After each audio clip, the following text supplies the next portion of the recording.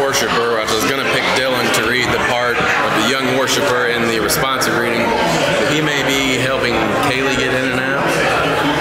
So, how about a younger worshiper? Who would that be?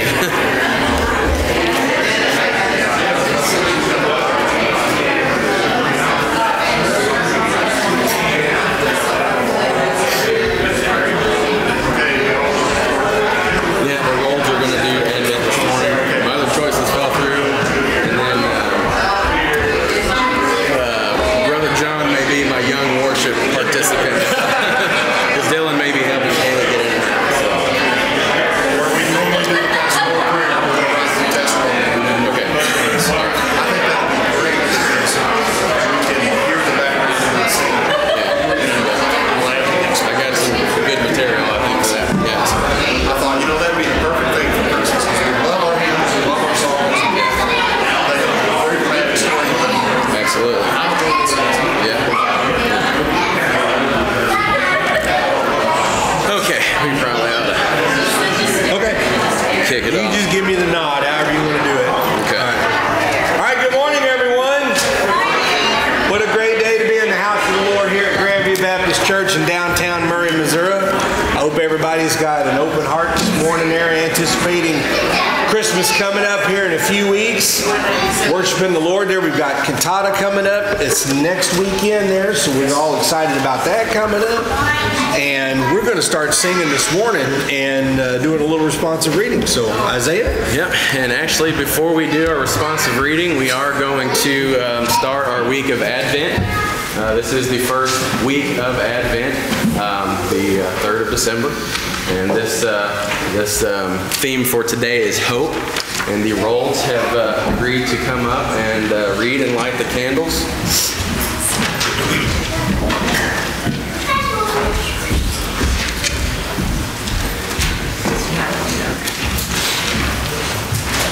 Hope.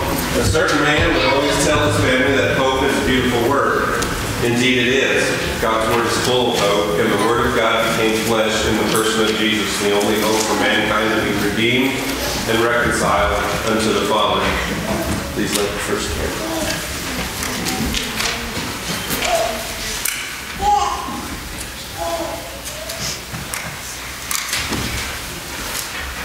In the Psalms we read, "For God alone, O my soul, wait in silence, for my hope is from Him. He only is my rock and my salvation, my fortress, I shall not be shaken." And that is from Psalm 62. And Paul wrote this to the church in Rome. "May the God of hope fill you with all joy and peace in believing, so that by the power of the Holy Spirit you may abound in hope." And that's from Romans 15:13. When Jesus was healing people and casting out demons, he would often tell the person he healed that their faith had made them well. Faith is described in Hebrews this way. "Now faith is the substance of things hoped for, the evidence of things not seen." Hebrews 11:1. The woman he encountered with the bleeding disorder that left her suffering for 12 years with no earthly hope of being made well must have thought to herself, "I have heard of this Jesus who has healed the sick, made the blind to see, and the lame to leap. Surely he can heal me if I can just touch the hem of his garment." Her faith made her well. Now as we proceed through this time of Advent, as sure as the sun rises, goodness and mercy will come, but so will troubles and hardships. And all we can do is trust in our Lord and Savior to see us through all these circumstances and carry our hope into a hopeless world. Paul said this to the Roman church who was heavily persecuted. "Therefore, since we have been justified by faith, we have peace with God through our Lord Jesus Christ.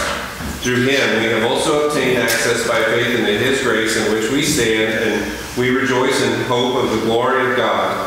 Not only that, but we rejoice in our sufferings, knowing that suffering produces endurance, and endurance produces character, and character produces hope, and hope does not put us to shame, because God's love has been poured into our hearts through the Holy Spirit who has been given to us." And that's from Romans chapter 5.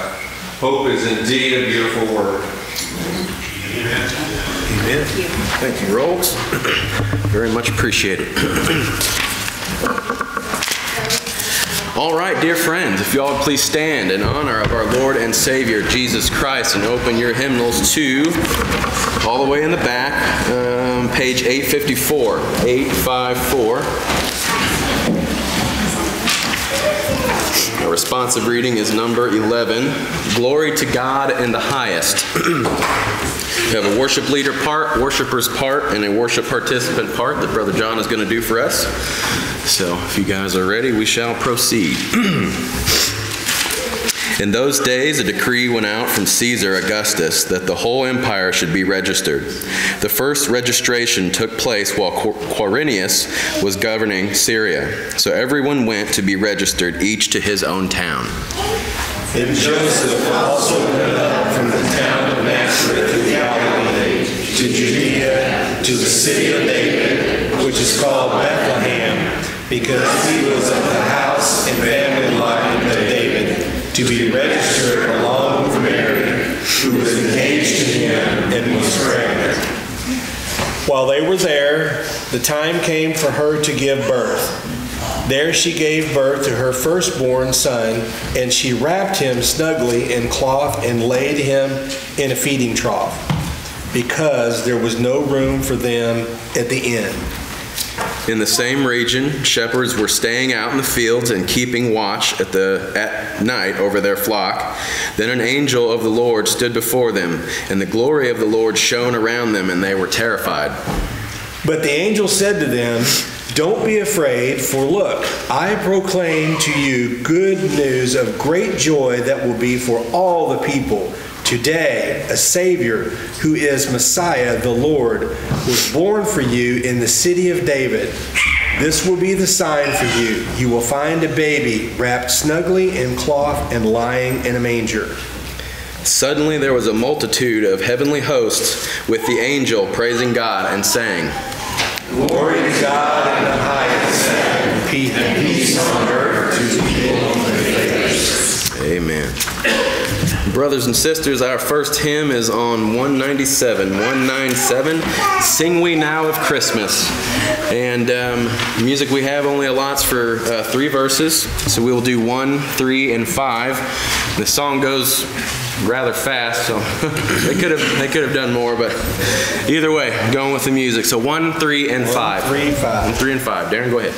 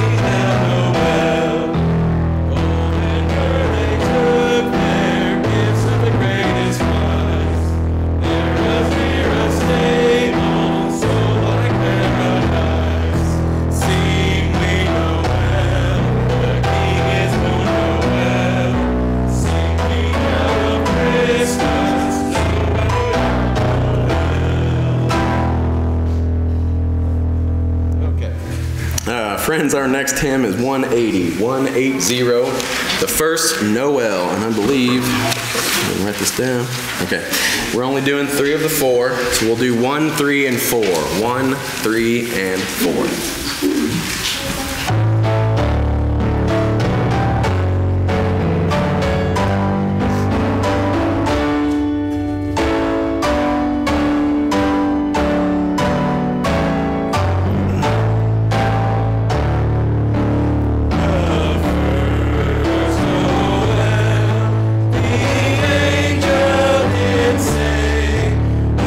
Served and poor shepherds in fields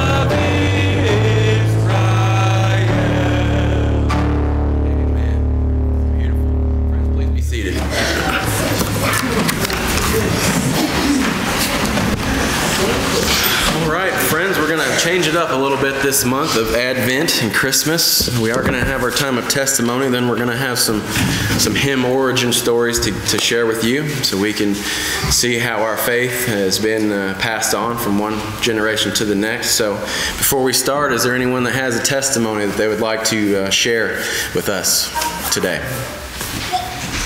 Yes, Glenda. I have a testimony, but sorry, I'm having to make an announcement. It's okay. Because I'm going to be in children's church. Don't forget that the Christmas party is this coming Saturday night at 6:30. There's a sign-up list on the bulletin board in the back. If you have not signed up yet, bring a gift, wrap the gift that is suitable for anyone. And the kids under 10 years old bring a kid's gift, and there's going to be separate tables. If you don't want to bring a gift, you don't have to. Just come and have fun. All right. Next Saturday, 6:30. Just join us for fellowship and as Miss Glenda said, fun. So, anyone else? Yeah, we have the Nebraska family were with us. Betsy and Josh and Hudson and Laura. And Hudson, I think, is just laying there on the, he's laying there on the pew. So more pieces of the heart are back, right? That's right. All right. Amen. Okay. Anyone else have something to share?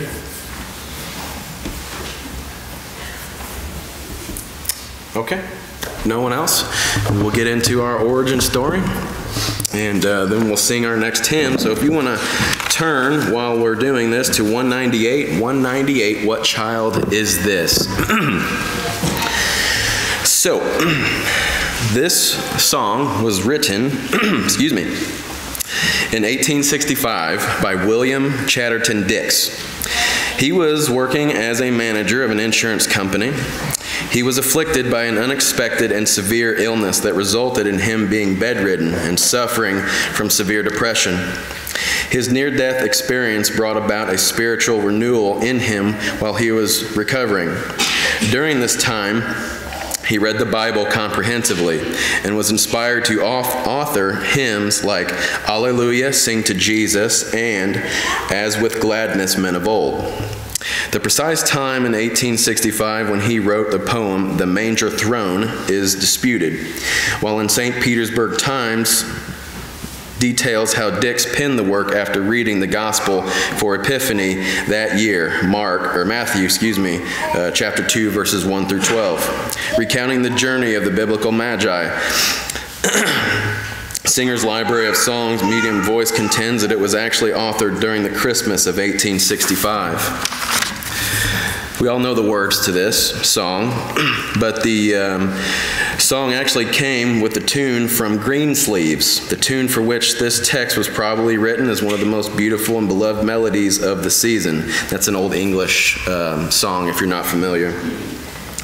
Though not exclusively a Christmas tune, its association with this season goes back to at least 1642, where it is paired with the Waits Carol. The old year now away is fled. Shakespeare refers twice to Greensleeves in his play Merry Wives of Windsor, helping to date it in the 16th century.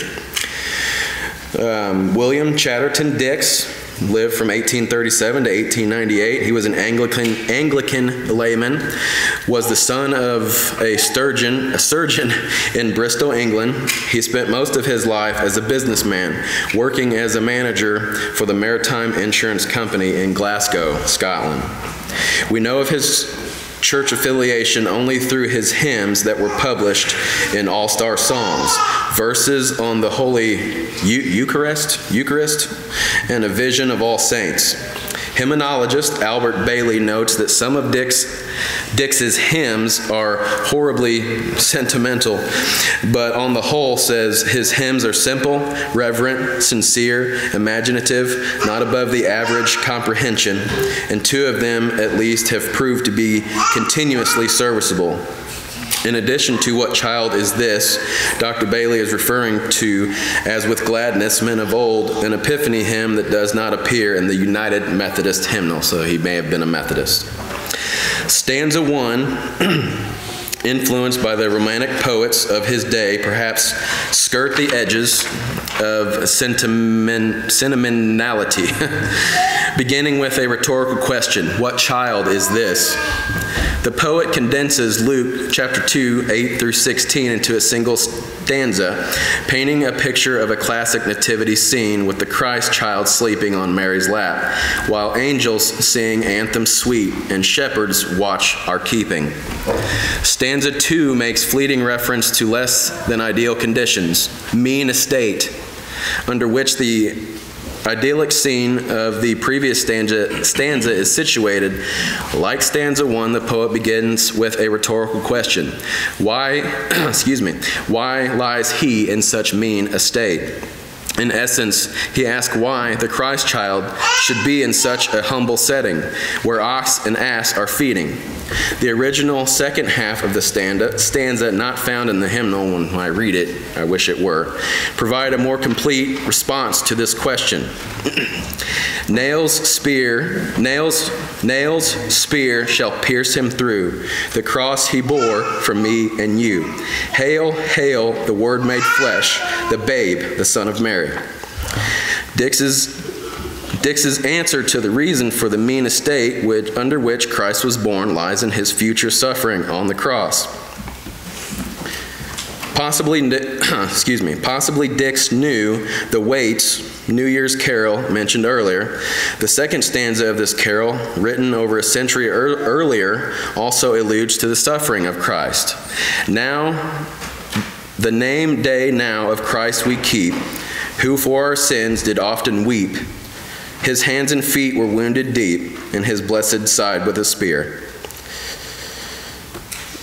In the final stanza, the poet expands the circle of those attending this humble scene, drawing from the Epiphany season and the gifts brought by the Magi. We take our place at the manger, bringing metaphorical gifts of incense, gold, and myrrh. This is a setting that defies the conventional class structures of the time. The invitation is open to both peasant and king. In a sentiment that is very common in hymnody, the King of Kings will be enthroned in loving hearts. Amen. All right, friends, if you have your hymns open to, 198? 198. We shall sing this beautiful song, What Child Is This? Darren, go ahead.